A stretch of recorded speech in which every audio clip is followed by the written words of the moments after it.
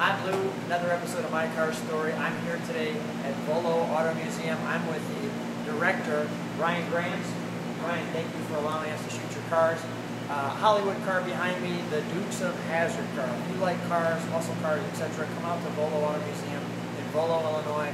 You'll be in for a treat. With that being said, I'm going to jump behind the camera. And Brian, tell us about this car, the General Lee. Well, the General Lee, this is one of the original ones from the very first season. The first season they kind of did a pilot. They only filmed a handful of episodes. Wanted to see how the show would take off before they continued. It was filmed down in Georgia, and there is a total of 8 General Lees built for the filming of the first season. This is car number 8. After that, the filming wrapped up and they went to California. They started mass producing the General Lees out there, and they kind of cheapened them. There's a lot of unique things about this car. When they're in Georgia, you know, they would recycle a lot of the parts. Stuff like the push bar on the front. The first season, it's a lot narrower. Once they came into the second season, the push bar was a lot wider. The wheels on the car are a 14-inch gray wheel. Those were very expensive.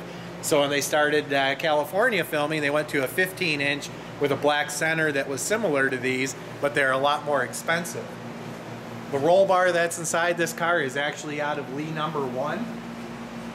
The guy restored Lee number 1, and he is begging us to sell him the roll bar out of it because you know, it belonged to his car, but you know, they recycled it, put it in our car, so it's history, you know, to our car as well. As far as I know, this is the only surviving General Lee with the original Larry West painted graphics on it. When they went to California, they became decals. A lot quicker, a lot cheaper. So this is all paint? This is all paint on this one. This car is exactly as it was back in 1979. It has not been repainted. It has not been restored. This is right off the foot. It's only had 1,200 miles put on it since 1979. So this is as original, as nice as you can get for a General Lee. That is great.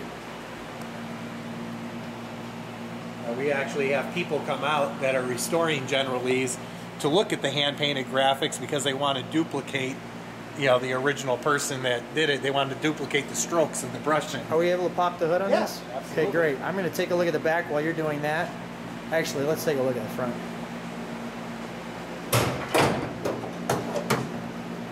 There we go. Going to get them Duke boys. There it is. Not with this engine. Check out the horns. That famous horn sound.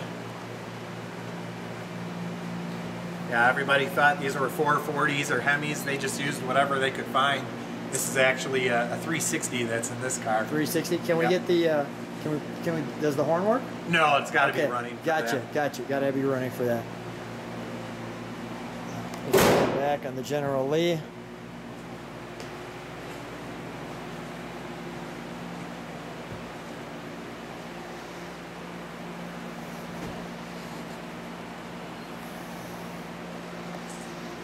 And we'll give you a famous antenna.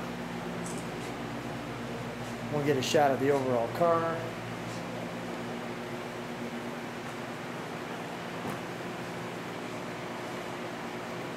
And there you have it. I'll give you one more shot of the front of the car.